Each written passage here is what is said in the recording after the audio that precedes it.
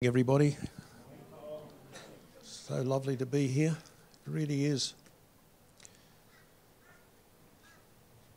Do any of you remember? Thanks, David.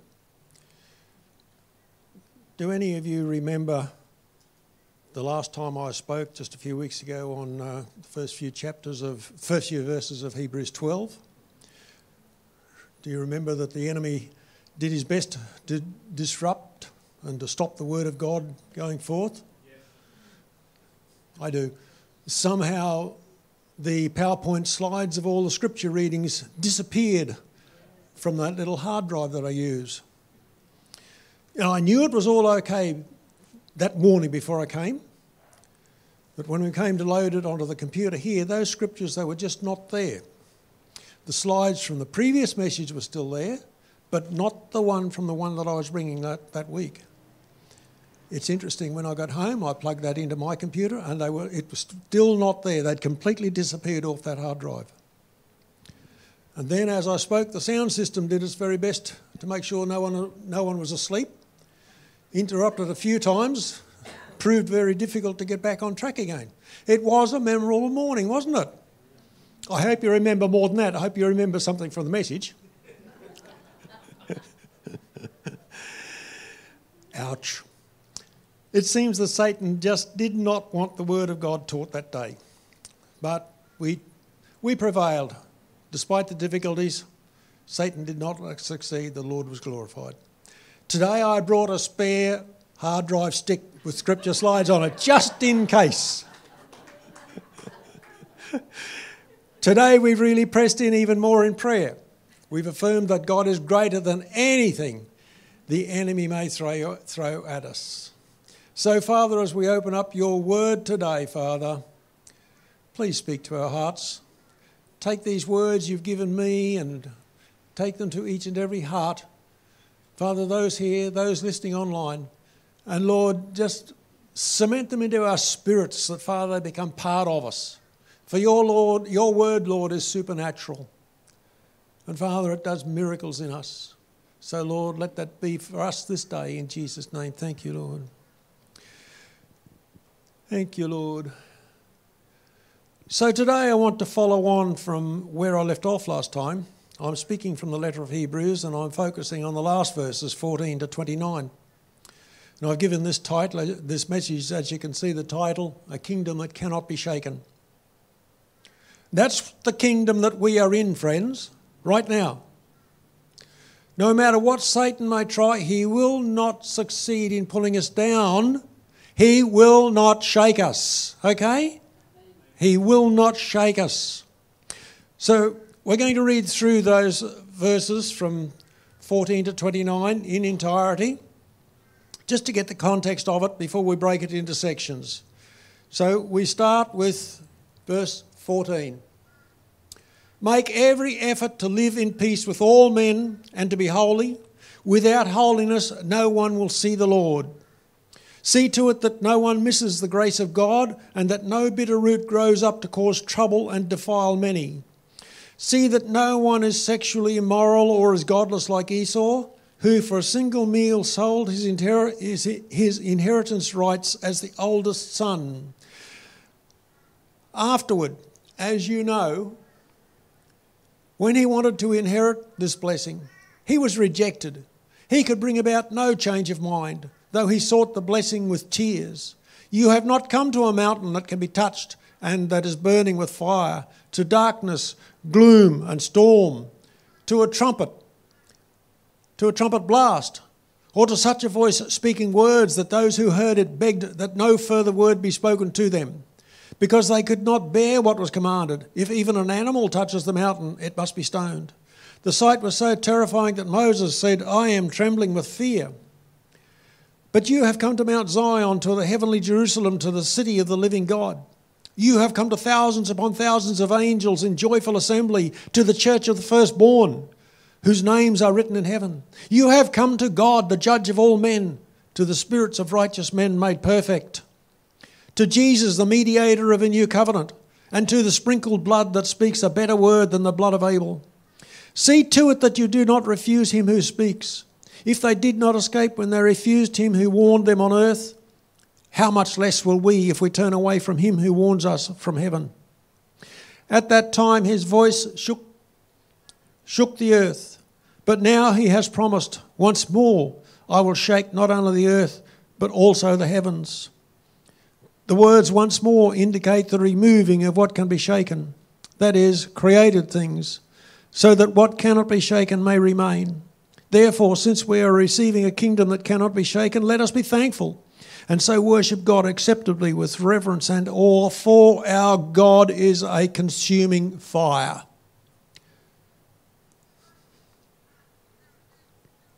Let's begin at verses 14 to 17. We'll open them up a little bit. We'll try to reveal some of the thoughts behind them. So the first one is verse 14. Make every effort to live in peace with all men and to be holy. Without holiness, no one will see the Lord.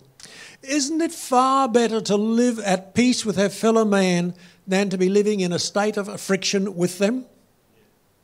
There's often stories on TV about neighbours having a dispute about something, often over something quite silly, but they'd rather argue and quarrel than compromise and try to live at peace with each other. I cannot understand those attitudes. I really can't. The spirits of anger and selfishness seem to be on the increase in the world, friends. So let's be on our guard that we don't fall into the ways of the world in that area. All of us. You know, I don't know about you, but I certainly prefer a peaceful life over one of conflict. Paul, in his letter to the people of Rome, said this in Romans 12. If it is possible, as far as it depends on you, live at peace with everyone. Do not take revenge, my friends, but leave room for God's wrath, for it is written, it is mine to avenge, I will repay, says the Lord. That verse 19 tells us that we are to leave any retribution against someone who has wronged us to the Lord, because he will repay in due course. Going back to Hebrews, we're told that without holiness, no one will see the Lord. There are quite a few references to God's call for us to be holy in the Old Testament, and it's particularly in Leviticus. And it's a requirement for us under the New Covenant also. Peter picks this up in his first letter. Verse 15.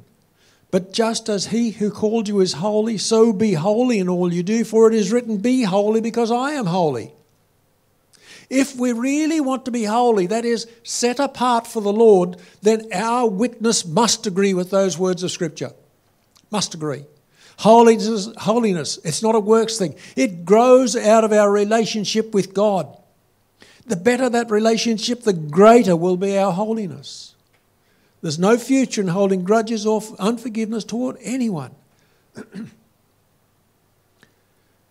Verse 15, see to it that no one misses the grace of God and that no bitter root grows up to cause trouble and defile many. These two opening verses that we're looking at, they follow on from the previous teaching that spoke about accepting the discipline of the Lord and enduring or persevering in trials that are sent to strengthen us as we go through them. Those who cannot endure, those who reject the Lord's discipline, can become bitter, sometimes a little prickly, can't they? They feel hard done by. They withdraw from those around them. They begin to shut down. I think that most of us would know people who have felt offended by something or someone in a church or even in the world, and instead of dealing with it properly, they've let a spirit of bitterness take root. Instead of dealing with their perceived wrongs, they leave and go to another church, or they just carry on out in the world as though nothing's happened. They take the hurts with them, and slowly that bitterness creeps in.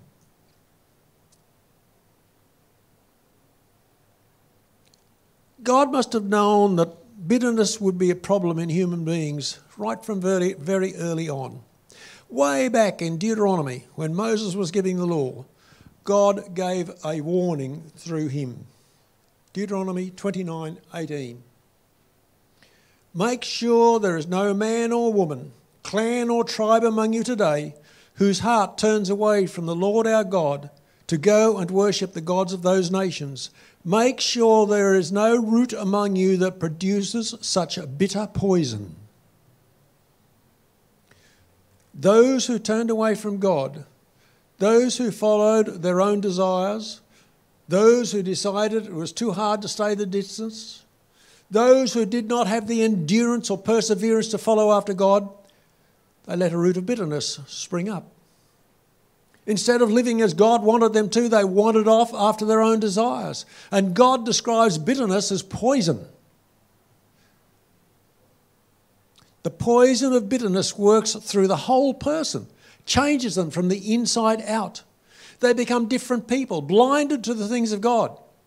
But God can change it if we let him. If we let him. I'm sure we have seen many who have a bitterness in them. And I'm equally sure that we've all seen that God can bring change in those lives. Question, has anybody heard of a lady named Charlotte Elliott? Charlotte Elliott? Okay. She lived in Brighton in England in the early 1800s. I came across a little story that well illustrates the power of God to change a life. She was full of hate and anger, had become sour, bitter and resentful. And one day she released a load of vitriol against a Swiss minister who told her she was like she was because she had nothing else in the world to cling to. They talked on, and as they talked, Charlotte asked, "What's the cure?" The minister told her, "Just give yourself to God, just as you are now, with your fightings and fears, hates and loves, your pride and shame." She did come just as she was, and her heart was changed that day. She claimed John 6:37 for herself, "Whoever comes to me, I will never drive away." Sometime later, her brother, a Reverend Henry Elliott, was raising funds for a school for the children of poor clergymen. Charlotte wrote a poem, and it was printed. It was sold right across England. The leaflet said, "Sold for the benefit of St. Margaret's Hall, Brighton. Him that cometh to me, I will in no wise cast out." And underneath was Charlotte's poem. It has become the most famous invitational hymn in history. "Just as I am, without one plea, but that thy blood was shed for me, and that thou bidst me come to thee, O Lamb of God, just as I am." And Alana, I sure thought of that when you were talking about the music over the years. That was the early 1800s, and it's still sung today. Still has so much meaning, very precious. A bitter root comes when we allow disappointment to grow into resentment, or when we nurse grudges over past hurts. Bitterness brings with it jealousy, dissension, sometimes even immorality. Never doubt that if we take our hurts and angers and bitterness to him, he can change us. He can. So let's read on in verses 16 and 17. "See that no one is sexually immoral or is godless like Esau, who for a single meal sold his inheritance rights as the eldest son. Afterwards, as you know, when he wanted to inherit this blessing, he was rejected. He could bring about no change of mind, though he sought the blessing with tears." So the writer gives Esau as an example to us. You probably remember Esau. He sold his inheritance for a pot of stew. He put his own physical desires ahead of his birthright. We're told he was sexually immoral. There's no direct evidence in the Genesis account, but there is a hint of that in Genesis 28. The main point is that Esau was selfish and just wanted his own way instead of wanting to follow the ways laid out by God. As he got older, he began to realise the errors of his ways. He would have given anything to regain his inheritance. He just could not undo the past. It's a picture of many lives today where wrong choices in early years lead to much hardship in later years. There's only one way to deal with that situation. While Esau desired to turn his life around in later years, we're told he was rejected. God looks at the heart. It seems to me that God looked at his heart and decided that no, Esau's not there yet. He's still not in a place to really give his life over to God. I'm sure God would have forgiven him and restored him if he was truly repentant for his past. Remember Peter, who through fear of man denied the Lord Jesus 3 times? When Jesus met with him by the Sea of Tiberias, he was repentant from the heart, and he was forgiven, he was reinstated. He eventually went on to become one of the most powerful of the apostles. The same applies to us today, friends.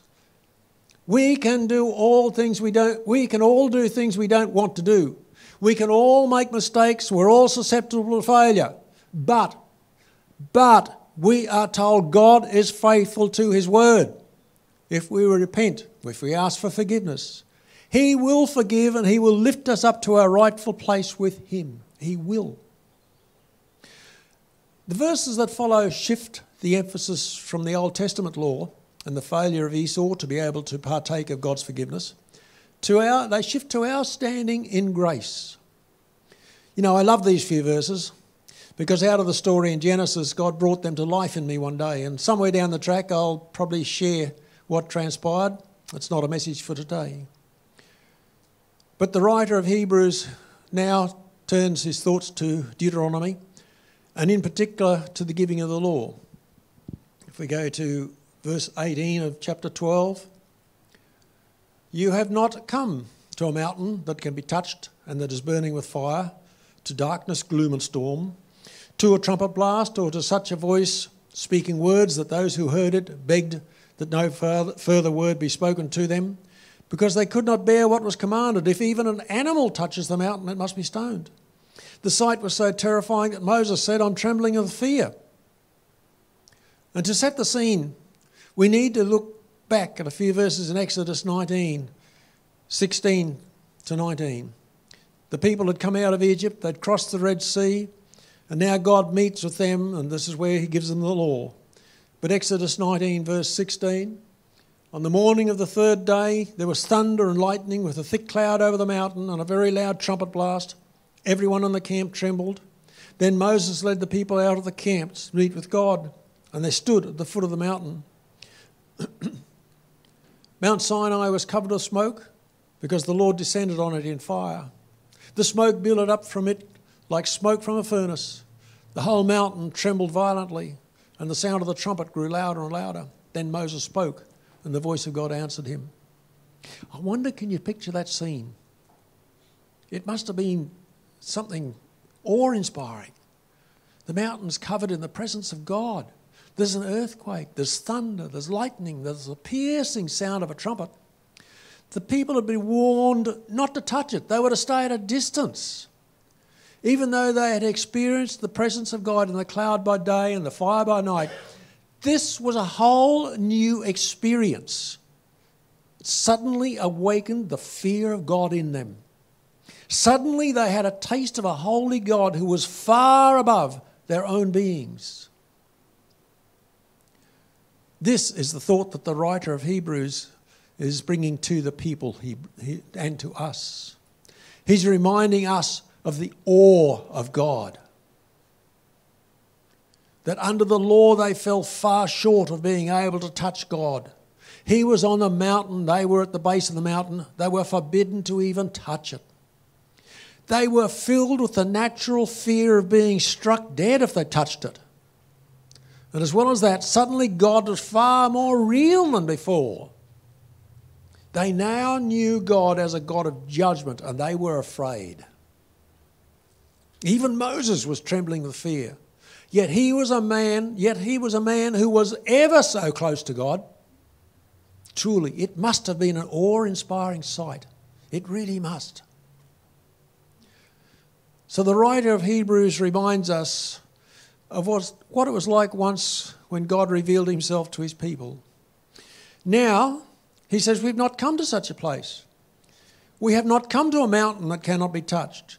We do not come in dread of losing our very lives if we want to touch God. Let's just look again at those words to cement them in our spirits. Verse 18. You have not come to a mountain that can be touched and that is burning with fire, to darkness, gloom and storm, to a trumpet blast, or to such a voice speaking words that those who heard it begged that no further word be spoken to them, because they could not bear what was commanded. If even an animal touches the mountain, it must be stoned. The sight was so terrifying that Moses said, I'm trembling with fear. Those people, they'd have been almost rigid with fear. But friends, we have not come to that mountain. From that mountain, God gave the law which man was unable to keep. Praise God for his mercy that he set us free from the demands of the law. He's given us a whole different relationship with God. Look at the next verses. Verse 22, but you have come to Mount Zion, to the heavenly Jerusalem, the city of the living God. You've come to thousands upon thousands of angels in joyful assembly, to the church of the firstborn, whose names are written in heaven. You have come to God, the judge of all men, to the spirits of righteous men made perfect, to Jesus, the mediator of a new covenant, and to the sprinkled blood that speaks a better word than the blood of Abel. Beautiful words. From speaking about the physical Mount Zion, he switches to the spiritual Mount Zion. Remember in the opening verses of this chapter, last time I spoke, we were reminded about the vast crowd of witnesses cheering us on. Remember that? Now we're told we've come to thousands and thousands of angels in joyful assembly. All of the angels, they're glad to see us. Wow. The gospel message is encapsulated in these couple of verses. We're joined into the church of the firstborn, Jesus Christ. The word church is the word ecclesia, the called out ones, a Christian community of believers on earth. We're set apart from the ones who have not yet called on Jesus as their Lord and Saviour. Set apart, called out to be his people on this earth until such time as we leave these mortal tents and go to be with him for eternity in heaven. From a picture of the awe of God on the mountain, we've come to Jesus, the mediator of a new covenant. This is a covenant that is far, far superior to the old covenant. The blood of Jesus washes us from all sin, so much so that even now God sees us as perfect. Look at chapter 10, verse 14. Because by one sacrifice he has made perfect forever those who are being made holy. By the sacrifice of Christ, he's made us perfect forever. Regardless of how we see ourselves, God sees us as perfect. That's mind-boggling. We're still being made holy. The perfection of our holiness is an ongoing process. But in God's eyes, we're already perfect because of the sacrifice of Jesus and the washing of his blood. It is that powerful. That's really a wonderful place to be. It really is a wonderful place to be. So let's move on to the next verse. See to it that you do not refuse him who speaks. If they did not escape when they refused him who warned them on earth, how much less will we if we turn away from him who warns us from heaven? If we go back through Old Testament history, we see that when the people backslid, they turned away from following God, they were warned time after time to mend their ways. And just like now, God doesn't want any of us to be lost.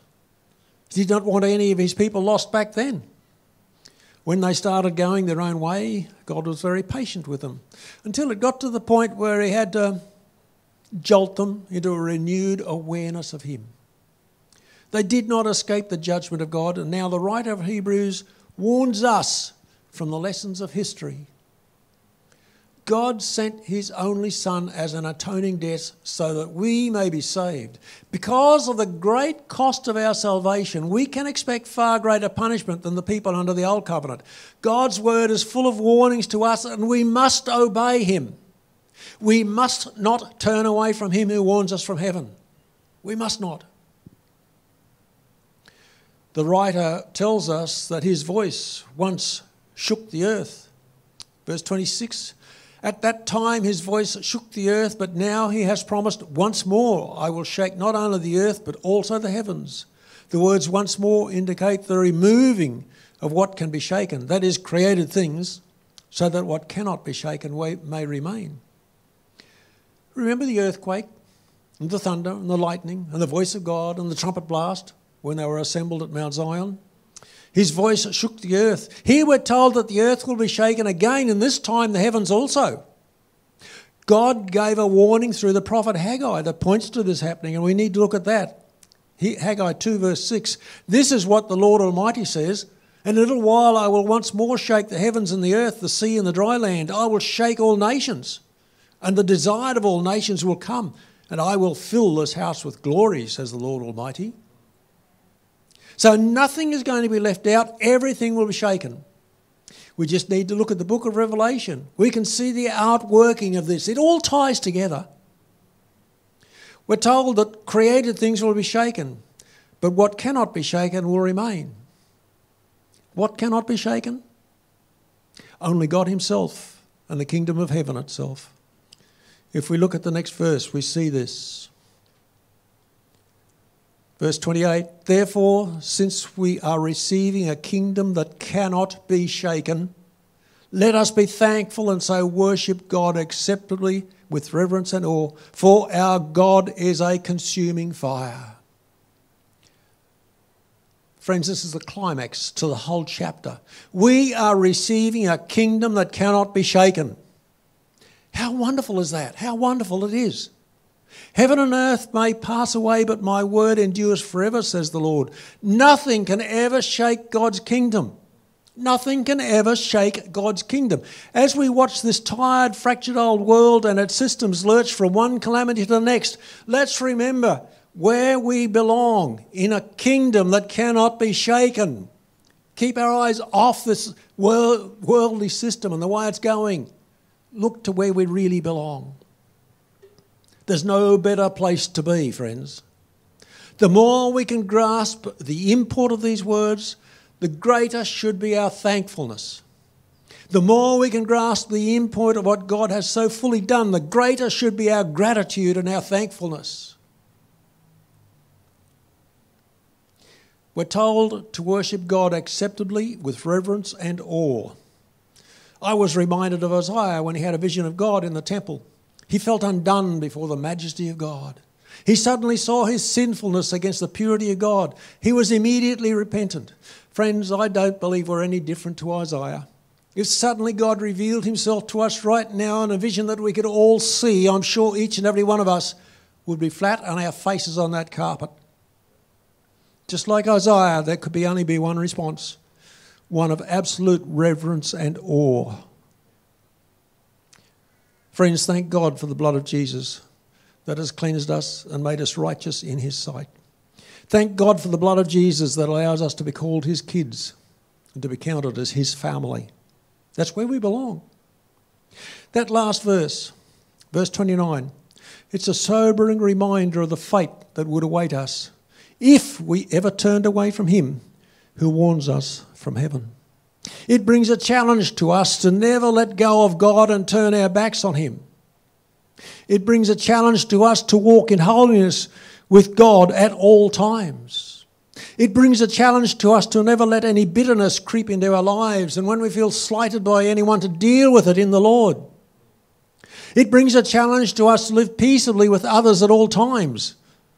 It brings us back to the challenge of verse 25. See to it that you do not refuse him who speaks.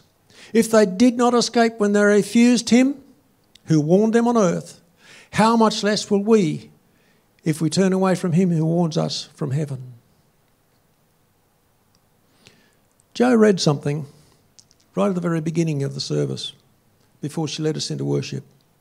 And as she read it, I thought how well the theme of those words fitted with the theme of this message. And I'm going to ask Jo to repeat that now, to read it out again to all of us. Let's listen to it. I haven't ever seen what I'm currently seeing all over the world as I travel and minister. There's a hunger and a fervour for God that is authentic and desperate. People are longing for presence, not platform. Encounter, not hype. Worship, not performance. Transformation, not behaviour modification. Power, not points. Both spirit and truth. Both faith and works. It's happening amongst the young and the old, men and women, in tents and arenas. The shaking, reckoning, and purifying has been God preparing us for what he's prepared us for. These are days to draw near and not draw back, to press in and not tap out, to endure and not yield, to stay focused and not be distracted. The reward will far exceed the price paid. I think we might just be on the edge of something we've never seen or known before. I hope that we are. I hope that we are on the edge of something really, really special. How we need it.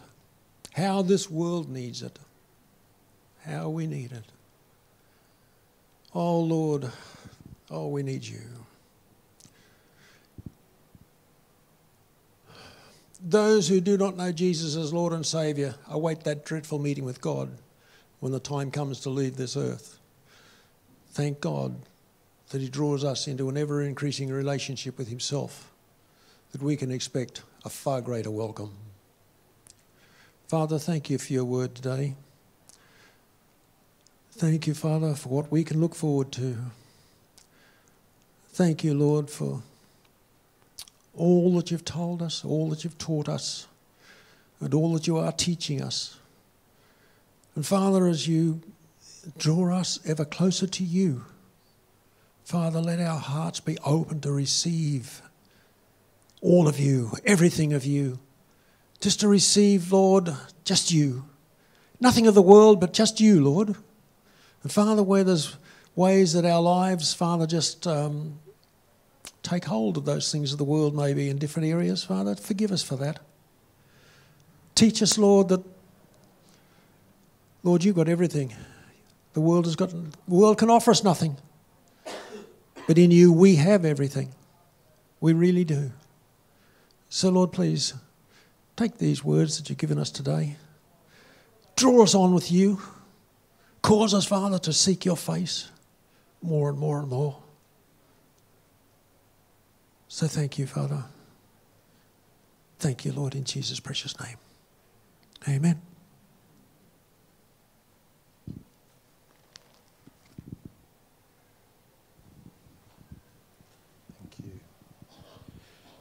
That is a challenging word, isn't it?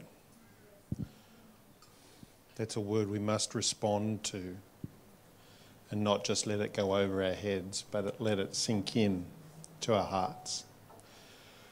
I'm truly touched by that word, and it's a word that is in good season, I think. I'm going to invite anybody who wants prayer, because I want it today. Because as we step forward into that which God has for us as a group, there are plans and purposes that God has for us as individuals as well. And as I've experienced what I've experienced this week, there's this anticipation of what God has next. So I was just looking at a few verses out of Ephesians as we finish. For this reason, I bow my knees before the Father, from whom every family in heaven and on earth is named, that according to the riches of his glory, he may grant you to be strengthened with power through his Spirit in your inner being, so that Christ may dwell in your hearts through faith, that you, being rooted and grounded in love, may have strength to comprehend with all the saints what is the breadth and length and height and depth, and to know the love of Christ that surpasses knowledge, that you may be filled with all the fullness of God. Now unto him who is able to do far more abundantly than all we can ask or think, according to the power at work within us, to him be glory in the church and in Christ Jesus throughout all generations, forever and ever. Amen. Let us walk into this week in that power, in the knowledge and love of Jesus, and be open to his transforming power within our own lives. Bless you. And if you would like prayer today, please, I'm going to ask Col and Jenny to pray for me and any others. And if you need prayer, please ask those around you or those whom you like to pray for you today. God bless you.